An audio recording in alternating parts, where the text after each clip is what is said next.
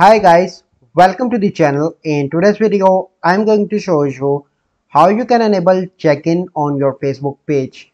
Before getting into this video, must subscribe to our YouTube channel and click on the bell icon. So the first step you simply need to do is to open Facebook. Then you need to open your Facebook profile and then you need to select your page. So once you selected your page, you simply need to click on About, and here you need to add your address. So once you add your address, you can add your address, your city, your postcode, your neighborhood. So once you add your address, then the people are able to add a check-in on your for your Facebook page. So this is the process by which you can enable check-in on your Facebook page.